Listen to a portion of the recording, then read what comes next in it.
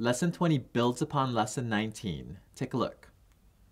Here, students are going to add and subtract fractions using the LCM. Then they're going to simplify using the GCF. Let's go ahead and do one example together in box A. Here, we have the fraction 1/10 plus 1/2. And look at the little message on the bottom. It says, remember to ask the magic question first. So let's go ahead and do that. Can we do 10 divided by 2 evenly? The answer is yes, so 10 is our LCM. Right away, write blank over 10 plus blank over 10. Now, how did we get from 10 to 10? We actually didn't need to do anything there, so we're going to leave it alone. And the one up here, we're going to leave that alone as well.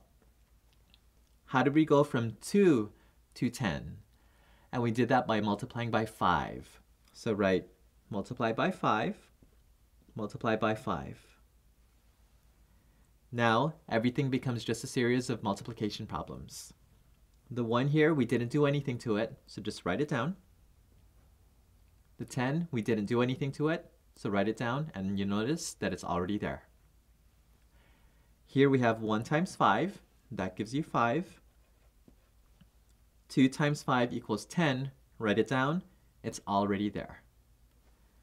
Next line, just like apples plus apples give you apples, tenths plus tenths give you tenths. How many tenths? We have 6 tenths. So it looks like we're done, but we have one more step to do, which is to simplify our final answer. Let's go ahead and do that.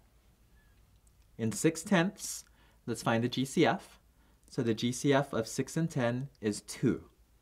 We'll divide by 2 and divide by 2. What is 6 divided by 2? That gives us 3, so write it down. What is 10 divided by 2? That gives us 5, so we'll write it down.